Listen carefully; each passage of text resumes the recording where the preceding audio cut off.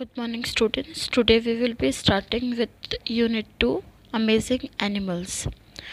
Activity 1. This unit is about some of the amazing animals that share our world. Here you can see a picture, and in the box you can see two questions which you have to do on your own.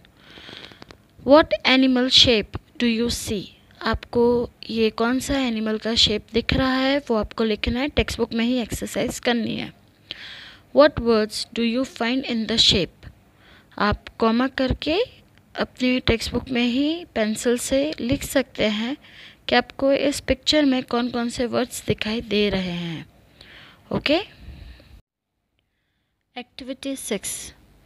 There are many amazing animals in the world, but many animals are in danger of extinction.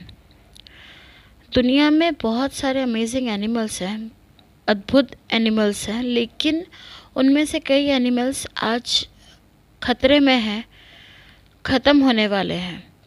When animals are extinct, they no longer exist on earth.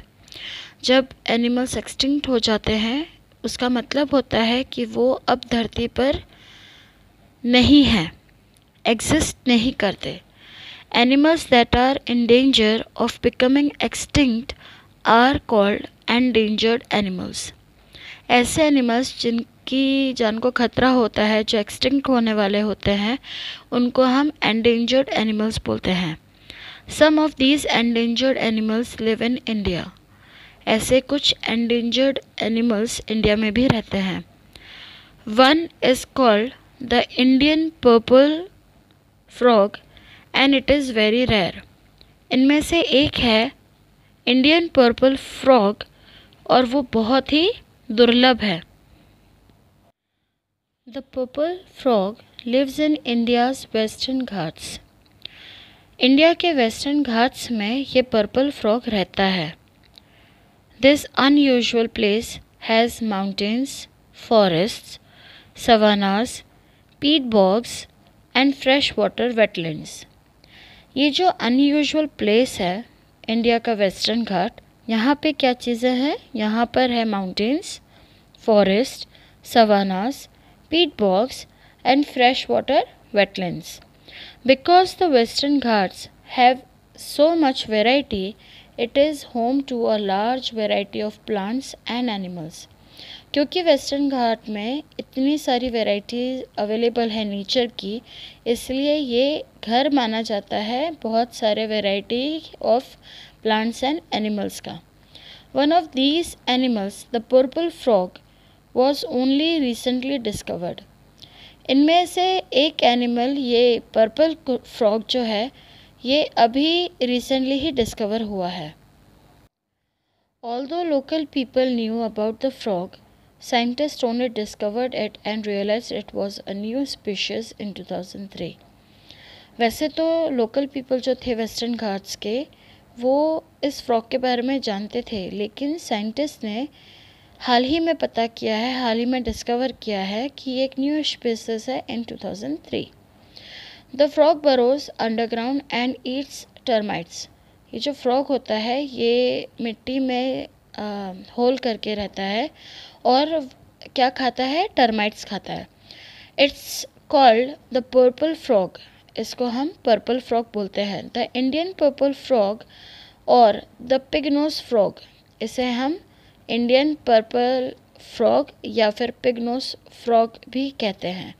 Different names for the same animal can be confusing, so scientists give animals and plants scientific names. Different names animals के हम लेते हैं तो वो थोड़े confusing हो सकते हैं, इसलिए साइंटिस्ट ने क्या किया, वो एनिमल्स और प्लांट्स को साइंटिफिक नेम देते हैं. The scientific name for the purple frog is, it's a long name, Nasica batrachusae adrenesis. You have to divide the word and speak. Nasica batrachusae adrenesis. It's a long name, but the name is useful for scientists because all scientists know this name. This one name is for this one kind of frog. Alright students, we have finished activity 6. The explanation has been done. Now we will proceed with activity 7. Here in the given table you have to write 5 names of those animals which are extinct, जो अब नहीं हैं, अब आप उन्हें नहीं देख सकते, ख़त्म हो गए हैं, जैसे कि डायनासोर्स, मैमथ्स। मैंने कुछ आंसर्स लिख रखे हैं, आप उन्हें देख सकते हैं। और आपको 5 ऐसे एनिमल्स के नाम भी लिखने हैं जो एंडेंजर्ड एनिमल्स में काउंट होते हैं। I have given some names, you can see और you can find on Google on your own. Alright. Activity 8, the purple frog is larger than many other frogs. जो पर्पल फ्रॉग होता है वो बहुत से फ्रॉग से बड़ी साइज़ का होता है। It has a very fat body and short stout limbs. इसकी बहुत मोटी बॉडी होती है, जबकि इसके जो लिम्स होते हैं वो छोटे होते हैं। Males are 60% smaller than females. जो मेल्स होते हैं वो फीमेल्स से 60% छोटे होते हैं। The small head seems to short for the body and the firm snout stick out in a small white knob. जो इसका जो हेड होता है वो बॉडी के कंपैरिजन में बहुत ही छोटा होता है, जबकि इसका जो नाक होती है या जो मुंह होता है वो इसका कैसा होता है, एक स्मॉल वाइट नॉब जैसा होता है। आप पिक्चर में वाइट नॉब उसकी पूरी बॉडी में देख सकते हैं। The purple frog has a शूवल shaped bump. जो शूवल जो होता है उसके शेप का उसका बम्प होता है। On each back leg and rounded toes. और इसके टोज कैसे होते हैं, राउंडेड होते हैं। On the webbed feet for digging. Digging करने के लिए इसकी जो फीट होती है वो कैसी होती है, वेब्ड होती है। The snout and legs help the frog dig in the ground. ये जो स्नाउट और इसके लेग्स होते हैं ये इसको फ्रॉग को हेल्प करते हैं, किसके लिए, ग्राउंड को खोदने के लिए, जिससे कि वो उसमें से इंसेक्ट्स ढूंढ के खा सके। The small clear black eyes are above the narrow mouth. उसका माउथ कैसा होता है, नैरो होता है, और उसकी आइज़ कैसी होती है, स्मॉल होती है, क्लियर होती है और ब्लैक कलर की होती है। The frogs mouth is only large enough to eat small insects like termites। जो ये फ्रॉग होता है पर्पल फ्रॉग, इसका मुंह इतना ही बड़ा होता है जिससे कि ये छोटे छोटे इंसेक्ट्स को खा सके। छोटे इंसेक्ट जैसे टर्माइट्स, टर्माइट्स मतलब उदय। द फ्रॉग्स फेवरेट फूड, और टर्माइट्स फ्रॉग का फेवरेट फूड है। The small rounded tongue sticks out between the hard upper jaw and the soft lower jaw. इसका जो जबड़ा होता है वो ऊपर वाला हार्ड होता है, जबकि नीचे वाला हिस्सा सॉफ्ट होता है।